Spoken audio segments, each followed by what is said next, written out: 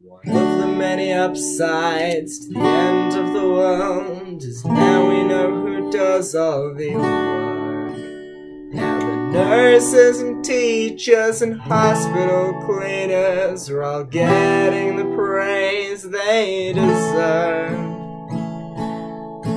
While applauding from your porch is a pretty poxy proxy for just paying working people properly.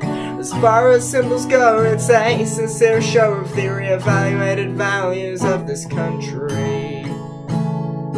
There's a question I have to ask, as the part-time lead of a small-time folk rock band. Why is nobody clapping me?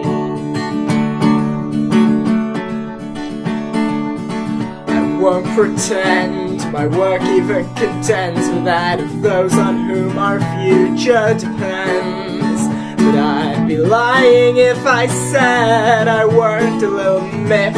No one's whooping for me and my friends, 'cause we might not be saving lives, technically speaking, but our music means a lot to some people. Sometimes if we consistently chart in the top 500 artists in the ultra indie category on Spotify. So this question I'm forced to ask, is the king of making 20-something sad? Why will nobody clap for me? And people say that we are not an essential service in times like this. But please, what would you do without a cry yourself to sleep social distancing blues? It wouldn't cost you dicks a thing to stand outside and let your voices ring.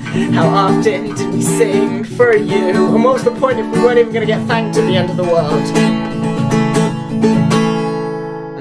I don't even want financial compensation. All I'm asking for is a little bit of appreciation. A put your hands together kind of celebration from every single person in this whole ungrateful nation. But still nobody claps for me.